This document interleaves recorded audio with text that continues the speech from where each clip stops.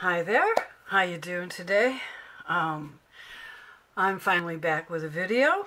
I've been working like a crazy woman this last week, and the week before that we had relatives over, and you can't just say to them, hey, could you leave for an hour or two? You know, or would you mind shutting up for an hour? Yeah, that don't work. So I didn't get a lot done in that week. I did have a great time. My husband was running around with a plastic bag over his head for the grandkids, and I thought, So I went over there and tried to tie a rope around him, but he got away. It was fun. It was fun. Not for him, but for me. Anyways, we had a good time with our relatives and our grandkids and all of that jazz. So now my husband is back to work full time, which is astonishing to me because he went part-time a couple years ago after COVID, and we're old, so we can do that. We're in our 60s. And so, anyways, he decided to go back to work full-time nights. So you're probably going to see a little bit more of me, more videos, because I don't have to send him to his room and, you know, all that good stuff. Well, what I have here are some dolls. I call them pillow dolls. I saw somebody make these. Sure, I'll show you one with a string hanging out on Pinterest. And they weren't exactly like this, but close, you know, kind of. I mean, I did my own thing. So here's a cutie. And they're printed on fabric like this, which I have printed on fabric, and I will have these available for sale in my shop. You'll get 2 sheets. You'll get 8 images for one price.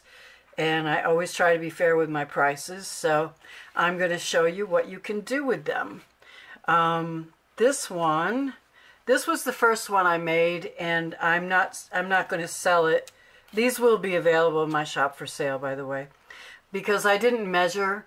And so it's not perfectly round. There's a little more fabric over here than over here. And so I thought, well, I'll put it on my tree and it'll remind me how to do it. And in the back, I put some pretty, I love this material. And I made a little gathered, whatever you want to call it. It's supposed to be a flower. I don't know if it looks like a flower or not. But I put some more of the beading. I love the beading. And roses, and I covered it with this trim and that trim and so on. What I wanted to tell you and show you how, see, where did it go? Yeah, how I made these, so you'll know. This girl here, I'm going to show you. I'm not going to do a tutorial because it's so easy. You don't really need one. I'll just tell you. Okay, so you'll get this sheet with the fabric, the pictures, the girls printed on it, and you just cut them out and cut out the square. You don't need a lot of seam allowance at all. And then you do it, this has a bow here, I don't know if you can see that, it's so light. But you do a zigzag stitch on the outside. Well, you have to add fabric to the back, okay? So in order for it to be a pillow, it has to have fabric. Excuse me. So then you just go around with your zigzag stitch, or if you have a serger, you could use a serger, all the way around her. You don't go on her, okay? You go next to her. You don't want to go on the girl because it'll be weird. So you don't do that. And then you take your scissors and just cut close to the stitching. Don't cut into the stitching. Okay, you just cut close all the way around. And what I do when I'm done is I take some Aleene's tacky glue, or any white glue really, and I put it with a toothpick all around the edges, front and back, so that it won't ravel. Some people, I think, would probably like the ravel look. I'm not one of those people. When I work on something, I like a finished look. So that's how you do it. Just put 2 pieces of material together. You don't have to turn it inside out. And leave the bottom open so that you can stuff it. And when you're done stuffing it, and you don't want to stuff it real full, Okay, like this one I did as a pillow. You can do them different ways. This is that exact same girl. And I did leave me like 1/4 of an inch seam allowance. And I did stitch with a straight stitch right on the black square, the black background. Then I turned it inside out, and I did a blanket stitch is what I call it. And it's not a running stitch, really. It's better than that. It's a blanket stitch. And you can look those up. They're real easy. And then I decorated it. Now, with her, this is kind of funny because she had, when I got done stuffing it, it looked like she had 2 horns, one on each side because of these points. I didn't like the points, so I glued them at first, and I didn't like that. So then I thought, well, I'll just sew them down, and then I gathered the top a little bit. You can see the black stitches to give it like a ruffled look. Now on her, I used some of this. I got it Hobby Lobby. It's beads on a roll in all different colors. I don't know where I've got the cameo. I've had it for years. And then I have some rhinestones here. Then I just added a little lace and a flower, and this says with fond love, but you can't see the love. And the other one, this is her as well. Look how different you can make them. Her, I did the stitch like this, but I did it all in black because I knew, see, going around there is black. Going around, I didn't go on her face, I went around her hair, around her hat, all the way, and I left the bottom open. Then I stuffed it. And so this is an applique, or it's a beaded applique. I guess that's what you would call it. I've had it in my stash for I don't know how many years. But it was self-adhesive, and it's all beaded. So I just put it on her head to see how it would look, and I liked it very much, so I glued it on her head. I also took magic marker, a very fine magic marker, a black one, and I outlined her. I did her eyebrows, a little bit on her eyes, some on her hair, just because I wanted it to show up more, you know. But what I was saying about stuffing, when they have a narrower neck, you can see my stitching here. You don't want to stuff them real hard, because if you do, you're going to get wrinkles. Now in the back, it's like that, but in the front, it's not. So just so you know, they don't have to be stuffed to the max, you know what I'm saying? But anyways, I put some beads hanging down from her. I don't know if you could see them or not. 2 different kinds. And then I put an Eiffel Tower on her, and a little bit of beading and a faux rhinestone. That's really all I did. And the, you know, the black lace that I gathered, and I put black lace down here too because her flesh was showing through the black lace, and it looked kind of funny, like she didn't have a bra on or something. I don't know. So I covered her up. And now she looks good. And I used that fabric as well on the back. And I had to slit the back of it because I didn't like the way it was stuffed. And I restuffed it because I'd already sewn it up.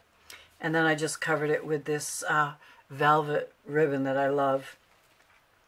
And this is where I glued on the beads, 2 different kinds. And then on the edges, I found some trim that I had for a long time, and I glued that on. So there you go with that. Now this one, I think she's my favorite one, and this is her right there, and this is her. And what I used on her hair, which I thought was kind of cool, because I've had this for years.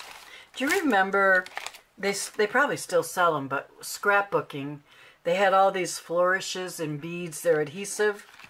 Well, I have a lot of them left over from my scrapbooking days. So this is what I used on her hair. And I did use hot glue on them because I didn't want them falling off. Let me see. In this girl, I did the same thing because I don't know, I just thought it looked pretty. I had this color and I thought it matched her hair, so I put it on there.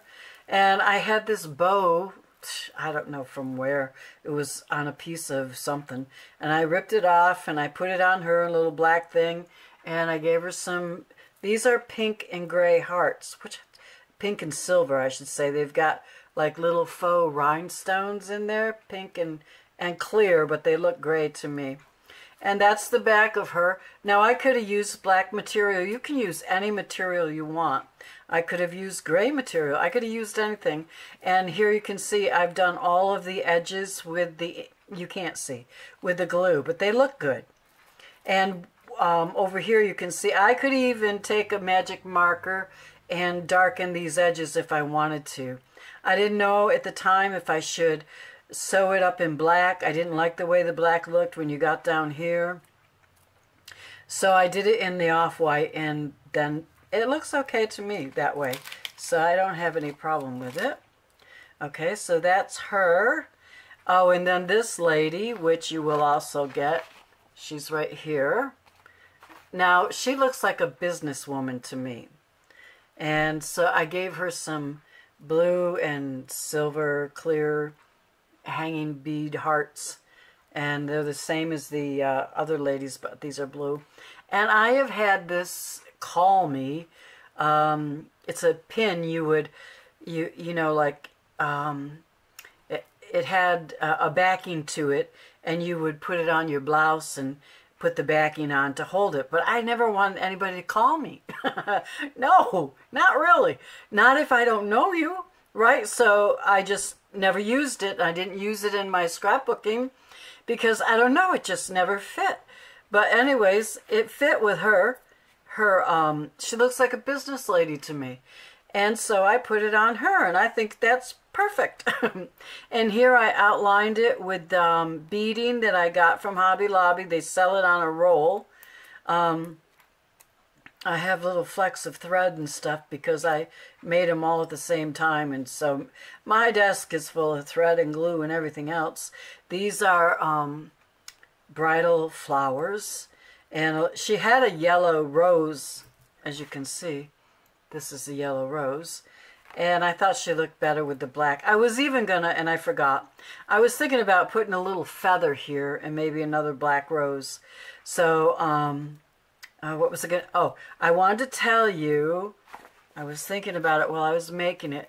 This is a resin piece that I made. It's the Eiffel Tower, so it's resin. You can't just glue them on with regular tacky glue or hot glue. They'll fall off. And same with this. This is real metal. What I do is I take glossy accents. I cut a little piece of paper. Actually, I take an 1/8 of an inch punch, and I punch out 4 or 5 round circles, 1/4 of an inch, I mean, and I glue them on the back of the metal piece or the resin piece with glossy accents. And I let it dry, and it dries real quickly. Then I glue it on with Aleene's tacky glue. I glue the paper onto the item, and I'm telling you, this will never come off. Because between Aleene's tacky glue and the glossy accents, they are on for good. So say I did the same thing with her for this little rhinestone pin. I put a 1/4 of an inch round piece of paper with glossy accents on it, let it dry, and then I glued the paper with the pin on with Aleene's fabric glue, and it worked. Aleene's, I don't know if it's fabric glue, no, regular glue. So anyways, so this one is a shabby chic, and she is my favorite one. This is her here, the exact same one. When you stuff them, they'll look a little different, you know, because the white stuffing changes the color of their face a little bit.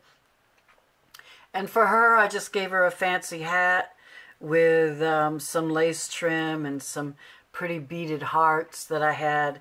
And I put 2 layers, same layers that were up here, I put down here, but the other way around. And she has, you know, a pillow back. Now, I think these, I was going to make them for Christmas, but what I saw were these kind, and I said, no, I don't think Christmas. I couldn't come up with anything for it. So I thought, well, these would look great in a Victorian bedroom or bathroom. You could actually make these into sachet pillows and set them somewhere in your bathroom, in your bedroom, if you're having company and you have a guest room. I mean, wouldn't they just look so pretty? Sitting there and smelling nice. Somebody will pick them up and go, oh my gosh, where'd you get these?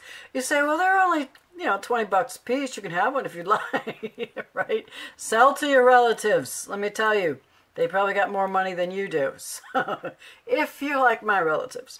But anyways, this one is also my favorite. I shouldn't quit. They're all my favorite.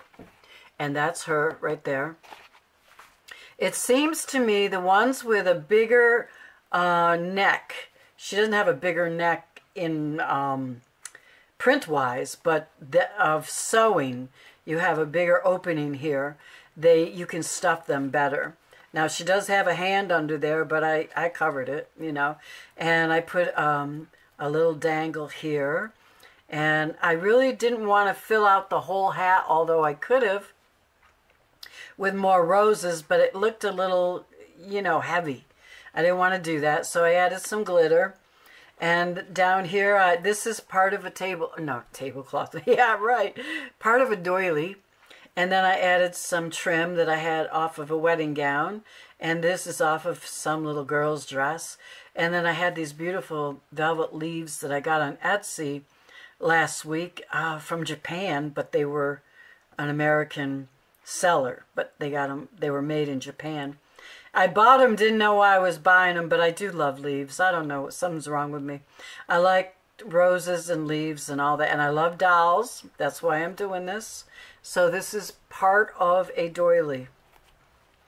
And I just cut it up and glued it on, and then I did the blanket stitch here to cover her. Okay, and I showed you her. And then this little girl. Now these things here on the dangles, I believe I got them at the dollar store or Dollar General, and I just clipped them apart and glued them separately because I didn't want the whole thing to be these, and they weren't hanging anyways. They're on a roll. So these are the dangles that, you know, you can, well, I get them from different pieces of clothing. I don't know if you can buy them by the yard. I've never done it. And this is more wedding gown applique, which I have tons of now. And some roses, paper roses, and more velvet leaves. Oh, yes, yes. And more of these things, but in brown. So I did her whole hair like that. And I did hot glue them. You have to have the glue gun with a narrow nozzle. And I'm pretty sure Walmart sells them. I think they're like $7. They're probably 10 now, but they were 7 a couple of years ago when I got mine. So there she is. She has this on the back, but that's okay. You could put a hanger on her, you know, thread and hanger. You could do a lot of things. Now this one I didn't include because she was really tricky. I had her first included on the sheets, but she's all kind of like yellow. And I am not a yellow person. If you are a yellow person, this would have been good for you, but I'm not, so I didn't want to do another one. And she's not stuffed full, but I used black thread on her because she was dark background, you know, her hair and everything. And I found these crazy looking things. I don't know where I got this from. They were on like a necklace, and that's black foam under there. And so I thought the gold looked good, and I had some gold leaves, and this is a pin, part of a pin and part of a necklace. I mean, the thing that I loved about these was that I could dig out all my jewelry and my beads and flowers, and I could play around, and believe me, I played for hours with these. I had so much fun. They were so addicting because they're not hard to sew up, number one. Then you stuff them and do a little rhinestone stitch. Then you have them. They're all there and you just play and decorate. So, and then this one will be here, is here. And now this one I made bigger because she seemed awful small to me. But all I did for her was put a little netting and a veil and a bridal applique. I made her into a pillow because I felt like her features were too delicate to go around, but you could try it, you know, but I did not want to.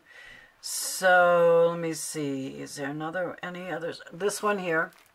Okay, I already showed you this one. Yes, I did. Okay, and what I wanted to show you, what else you can do with them. I started doing this and then I put them up because I said, you know what? I'm going to end up making 20 more of those and not get a video done. So I'll show you what I did here. I started making these. These are the same. This is her right there. Okay. And I thought, well, this would be a nice Christmas ornament, or it would be a real pretty cover for a journal, and I might use it for that, and I don't know, I might sell it, or I might keep it. I don't know what I'm going to do. I have a craft show coming in November, which I never do craft shows, but I'm doing it as a favor, and I can't stop thinking about it. Everything I do, I'm like, well, maybe I could make this for the craft show, so I make them, you know. It could hang something, and it's just, it needs a backing. It's just paper on the back, but this is fabric.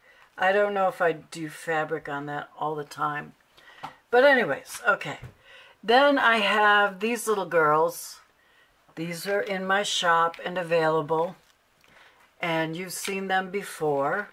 But what they are, what I did, was I put material on them that you can take off. And underneath here is some lace. There's not a lot on here, but this is folded in half. So you get, it's probably like that, you know, that big of a piece of this embroidered thing. And you also get the beading that I just put foam tape on the back. You get the blue lace, which I bought. I did not have to dye it. It was like that. And this comes off. This is a flower. And you also get the doll. And you can wrap your trims around her. And I stamped, these will come off, and I did a stamp on here, which makes them kind of look vintage when you stand them up. And I think they're so cute. So this one has an applique on the front and on the back, and has a yard of this pink ruffled organza, and a yard of this ruffle as well. This one is not stamped because I thought about the stamp after I put the fabric on her. I believe this one is stamped. Let me see. No. Okay. Only the blue one is stamped. I think I might have one missing. If I do, it'll be in my store if I find it. Okay. So this here is just a piece. It's not a yard, but you'll get all this beading here and trim. What did I do here? I'm just wondering now. Okay. I think this will be the only thing that comes off. I can't remember. Oh no, it's on there with foam. Okay. This all comes off, and you can use it on any of your creations. And this is not a yard either. It's just wrapped around and gathered, but this is a yard. That might even be 2 yards from what I know. But aren't they cute? Aren't they pretty? So anyways, those are what I want to show you. And thank you for stopping by. And if you like my video, please give me a like and leave me a comment. And I'll probably be seeing you sooner than you think if I can get some more stuff done and I don't get in my little cocoon and don't come out. Okay, so have a good week. We'll talk to you later.